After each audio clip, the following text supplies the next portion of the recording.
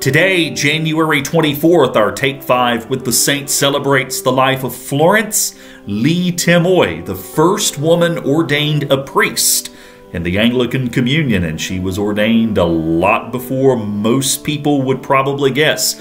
In the 1940s, during World War II, in a time of great need among the people of Hong Kong and China, where she was born and was exercising her ministry. So before we go any further, the scripture assigned for her feast day is Luke chapter 10, verses 1 through 9.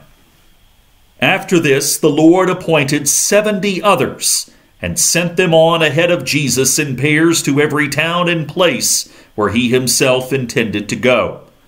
He said to them, "The harvest is plentiful, but the laborers are few. Therefore ask the Lord of the harvest to send out laborers into his harvest. Go on your way. See, I am sending you out like lambs into the midst of wolves. Carry no purse, no bag, no sandals, and greet no one on the road. Whatever house you enter, first say, 'Peace to this house.' And if anyone is there who shares in peace, your peace will rest on that person. But if not, it will return to you. Remain in the same house, eating and drinking whatever they provide, for the laborer deserves to be paid. Do not move about from house to house. Whenever you enter a town and its people welcome you, eat what is set before you.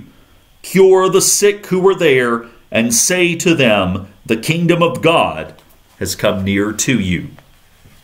Lee Timoy, as she was known at birth, a name which her father intentionally gave her, meaning much beloved daughter in Cantonese, was born in Hong Kong in 1907, raised with Christian influence in her household. She was baptized, and upon her baptism adopted the first name of Florence in tribute to Florence Nightingale, whom she admired, and particularly so as she entered into her ordained life later on. She attended and graduated from Union Theological College in Guangzhou or Canton in 1938, and a few years later was ordained by the Bishop of Hong Kong as a deaconess. But very shortly after that, Hong Kong and the rest of China fell to invasion by Japan.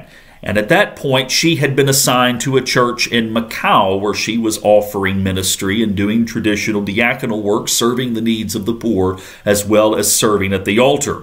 But because of the Japanese occupation, it was very difficult, in fact, almost impossible for priests to be able to get to the church in Macau. And so, in many ways, give credit to her bishop, Ronald Hall of Hong Kong, part of the Anglican Church of China that had been established a few generations before by Church of England missionaries. Ronald Hall, quote, said that God's work would reap better results if she, being Florence Lee Timoy, had the proper title of priest. And as such, on January 25th, 1944, which was also the feast of the conversion of St. Paul, which you're going to hear about here tomorrow, she was ordained a priest and became the very first woman as such ordained in the Anglican Communion. And during the rest of World War II, she served faithfully, offering the sacraments from the altar and faithfully serving her congregation.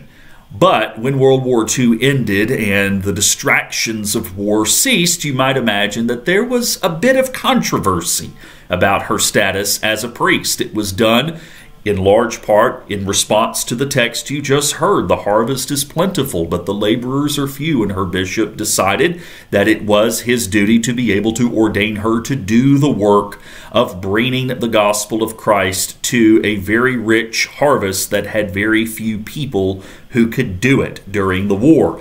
But she made the decision to not exercise her priesthood until it could be more widely accepted in the Anglican Communion.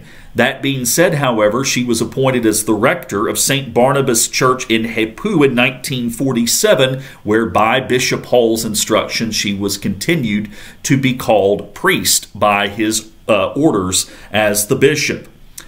Unfortunately, historical circumstances once again got in the way. As the communists came to power in China in 1949, she took a break from her work as a priest to do theological studies in Beijing for what was called the Three Self movement: self-rule, self-support, and self-propagation, because during the communist period, and even still so today in China, the churches essentially had to rule themselves and take care of themselves, even though they were yoked to the wider Anglican communion.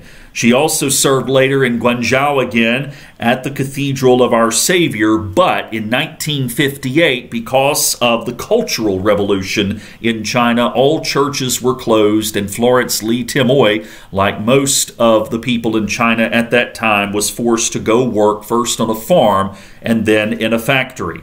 And at some point during that, she was accused of treason against the communist government and underwent communist re-education. But after 16 years of that, finally in 1974, she was allowed to retire from her work in the factories. A few years later, 1979, churches were reopened, at least to an extent, in China, and she resumed her public ministry. In the early 1980s, she traveled to Canada and was allowed to visit family members who were living there, and to her great joy, she was licensed as a priest in the Diocese of Montreal and later in the Diocese of Toronto. Ultimately, she made the choice to settle in Canada, in Toronto in particular, and was able to exercise a ministry of priest in the Anglican Church of Canada until her death in 1992. There is a whole lot more to her story as well, and I invite you to read that. But needless to say, it is a wonderful story of boundaries and barriers being broken, of a woman who was joyously accepting her call to be the first female priest, and yet in the service to the wider communion, despite her own personal feelings against it, she was able to back off from serving as a priest to avoid controversy for a bit, was able to resume her ministry, and then was able to continue ministering behind the scenes even when the communist government did not allow for churches to openly exist in China. Again, please read more about this remarkable woman and her gift to the church in China and to the wider Anglican communion. Join us tomorrow, where Father Ashton will be giving you tomorrow's Saint of the Day, which is actually the conversion of St. Paul the Apostle. Look forward to seeing you tomorrow. Take care.